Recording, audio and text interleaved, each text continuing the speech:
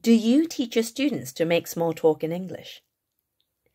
Do you tell them it's appropriate to talk about the weather, but not so appropriate to talk about salaries or ask about someone's age?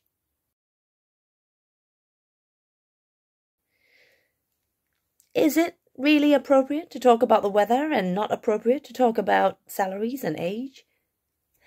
In Singapore, where I come from, it's totally common to start small talk by asking someone what they've had for lunch.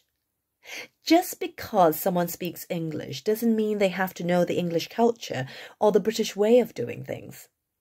Our students are learning English to communicate internationally. English is the global lingua franca of business, research, and education.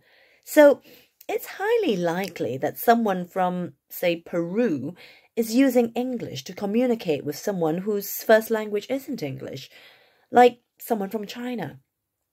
So should they be learning to talk about the weather, or should they be made aware of how to handle situations where they might be asked questions that they're not so used to? My name is Chia Suan Chong, and I'll be talking about intercultural skills, communication skills, and other employability skills on DublinTEFL's TESOL course. So for your professional development, go to DublinTEFL.com for your diploma in English language teaching.